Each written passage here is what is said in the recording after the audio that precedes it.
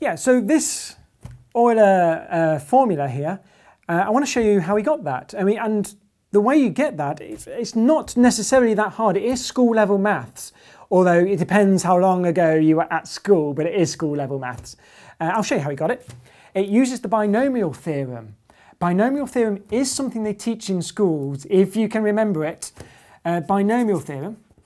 Okay, well, I'll give you an example of the binomial theorem. It's like this. If you had something like 1 plus x, and I wanted to cube it, so 1 plus x times 1 plus x times 1 plus x, you would have to expand the brackets, which is a bit awkward. It's hard work. But I can write down the answer straight away. I know it's 1 plus 3x plus 3x squared plus x cubed. And I know that's the answer straight away because I'm using binomial theorem. If I did a harder one, 1 plus x to the power 5, using binomial theorem, I know it's 1 plus 5x plus 10x squared plus 10x cubed plus 5x to the 4 plus x to the 5.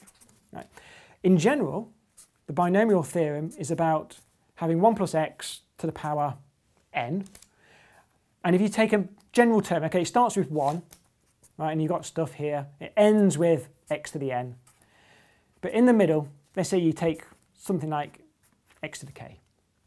And it has a coefficient. It has a thing in front of it. There's a formula for that. This is the binomial theorem. And the formula is n factorial divided by k factorial n minus k factorial. So if you put numbers in, the numbers will fall out quite quickly.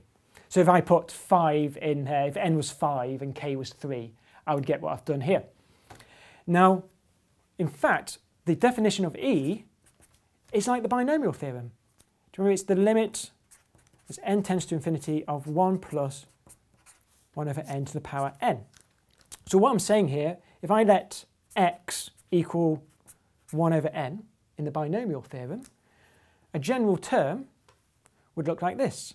You'd have 1 over n to the power k, and then you would have the coefficient in front of it, which is the same thing, n factorial over k factorial n minus k factorial. That's just using binomial theorem. But when n tends to infinity, this stuff cancels out. All that stuff tends to 1. They all cancel each other out.